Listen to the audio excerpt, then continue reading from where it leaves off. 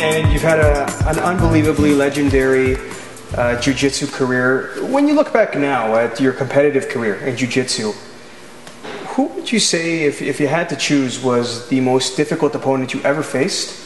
And also, perhaps also if you could try to remember, what if you had to choose one victory, what was your most memorable victory in the sport? Man, I think it's every victory has that meaning at that time, definitely. Every opponent that you had in the situation that you went through, for that time was the fight. Then suddenly you have another fight that brought another history back into. I think to be involved in jiu-jitsu all my life and to be able to achieve and keep working, doing jiu-jitsu, spread jiu-jitsu all over the world, that's, I think, is the biggest success we had. Because we remember 1990, going to America, we have no schools.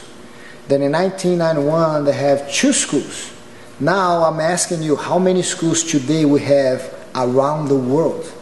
Then we remember that we were the beginning of that, putting a little seed here, a little seed there. Now, how many trees and fruits to be collected out there? And I know we were very important in the 90s for the spread of the art, and I think was our biggest achievement was that to see how jiu-jitsu, how many people are involved in jiu-jitsu today. It was unbelievable. If we have to do it again, we'll not change anything. It was great. And how proud of you of the development you've seen here in Toronto in terms of the level of jiu-jitsu participation? Man, Toronto, it's like, for an example, in Canada in general, I would say that the jiu-jitsu guys now are good as the same as the hockey player. If Canada produced great hockey player, they're now producing great jiu-jitsu fighters, definitely.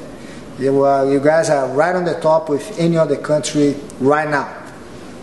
And one thing I've been wanting to ask you is, what is your opinion about some of the newer techniques that are being used these days, such as the Barambolo and the 50-50? Jiu-jitsu never stopped their development, but you have to understand that we have 2 different aspects in jiu-jitsu.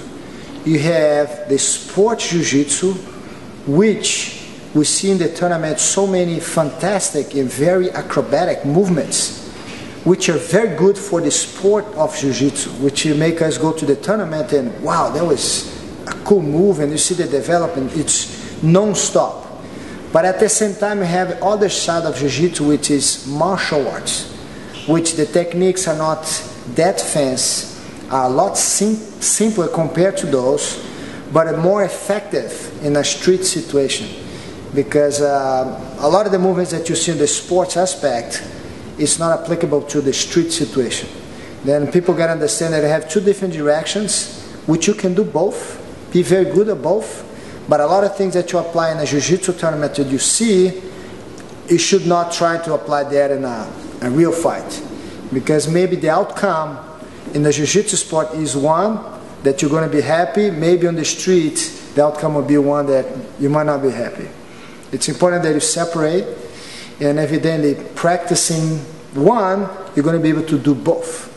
But it's very important to street situations are a lot simpler. You get to simplify a lot of the movements, which you don't have much to hold on. And that's what's happening right now. And I think the techniques we see in the sport today is unbelievable. The development, every tournament you see is a new movement coming up, and then you have the names, like, what's Berimbolo, what is that? Then you go, you see how acrobatic. But again, you have 2 different directions that it's important for people to know, that martial arts and the sports aspect.